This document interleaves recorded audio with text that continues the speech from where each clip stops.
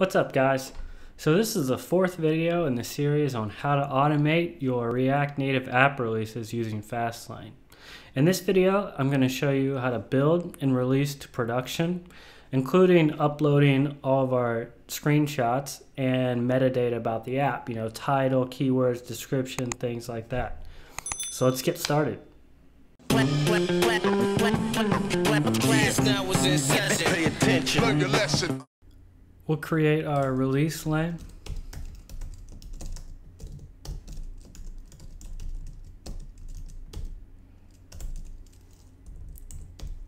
In our release lane, we're going to create another lane similar to staging build, but for release.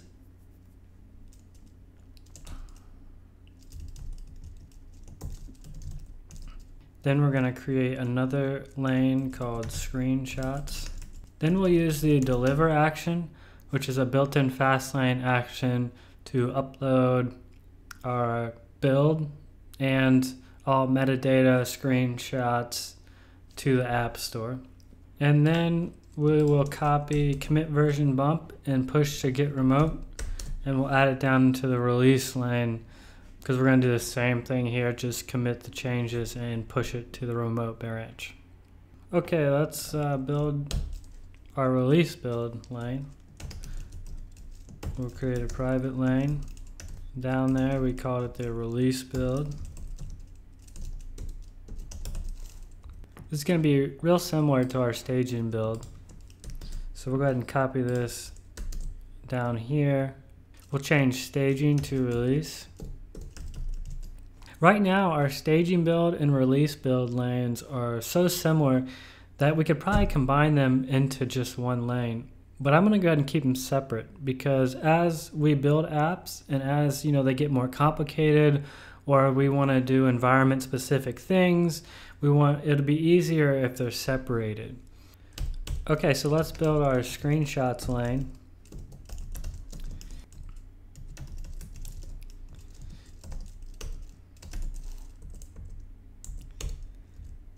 We need to run the detox commands for building the app and then the command for testing the app.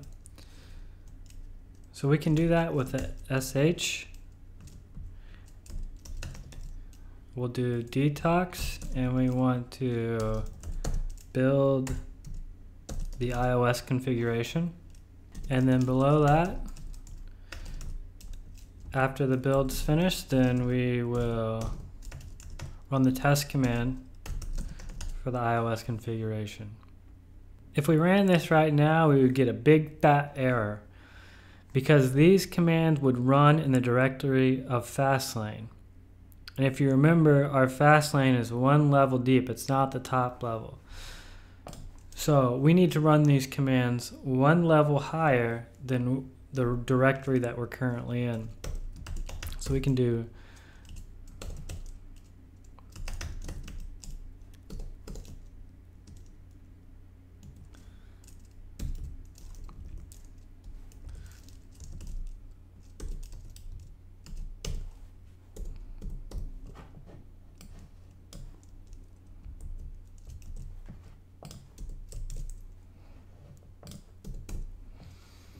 So now we'll go up one level, and this code will run in the parent directory.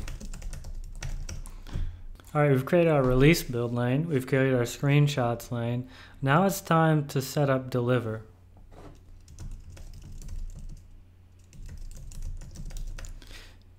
To set up deliver in our app, all we gotta do is run Fastlane deliver init. So all you gotta do is put in the bundle identifier for your app here, and deliver will automatically pull down all the existing information about your app from the App Store. So just for the sake of showing you guys how this works, I'm going to use a bundle identifier from one of my apps that's live in the App Store now. Okay guys, you'll see we got this deliver file. In this deliver file, we can pre-fill in some information here. And you'll also see this folder metadata. And in here, this is all the metadata for our app. So we have the category, Second category, something that's really cool that we can do with Fastlane and Deliver is we can handle all of the localization for different app stores and languages. All we have to do is just give it a separate folder within the metadata, and then when we deploy our app, the appropriate metadata for that specific localization will be uploaded for that the localized listing in the App Store. So we're all done with iOS release. There's a lot more you can do. I encourage you guys to look into Fastlane and see all the different options you can do. But we got a solid release here. Build, automatically create all of our screenshots, automatically frame our screenshots, automatically upload the build screenshots and any metadata we've changed. Then it'll commit the changes and push it to our Git repo. So let's do Android now. We'll do the same thing. We'll create a lane here called release. What I'm going to do is I'm going to copy from the beta because it's going to be pretty similar. So we're going to increment the version code, but we also want to go ahead and bump the version. So we'll do increment version name. It's going to be the same app project directory. And then bump type, it's going to be patch. So this is another built-in Fastlane action. So we'll update the version code, then we'll bump the patch version number by 1. So next here we have our Gradle clean, Gradle build. So for supply, we'll change the track to production. And we'll pass in another parameter here called release status. And we'll make this draft. And what that means is it's going to create our new release, but it's not going to publish it. That way we can just log into the Google Play Store console and just give it a quick once over before we release it and make sure everything looks all right. So the thing about supply for Android is we can do the same thing as deliver for iOS. So if we run Fastlane supply init, then we'll initialize supply and it will pull down all of our metadata for the Android version of our app. So we got this Android folder now, and that folder contains the metadata for the Android side of our app.